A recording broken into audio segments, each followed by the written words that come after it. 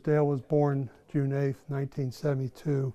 He attended Colerain Junior High School and Colerain High School. This is a guy who was in a fire explorer program for Colerain Township, comes out of Colerain High School with just an obviously burning desire to serve. At one time, he's working as a dispatcher, as a part-time police officer, and as a firefighter, all at one time. We are very much preservers of history. That is our main function.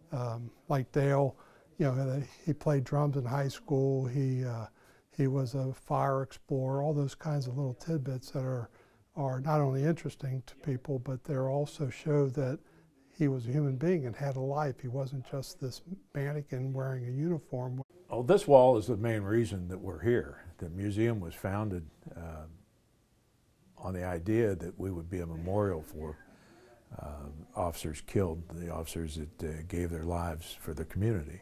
Well, right now we've got about 40, I believe, 40 or 50. I lost count. But in the area that we represent, we've got over 205.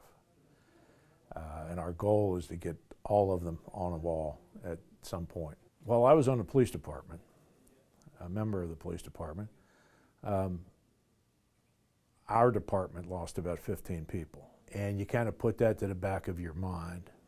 But every time we lose another person, it's like tearing a scab off a wound. It comes to the forefront again. And the whole museum is built around this wall. That's exactly what we're trying to do, is breathe life into the officers who died before us.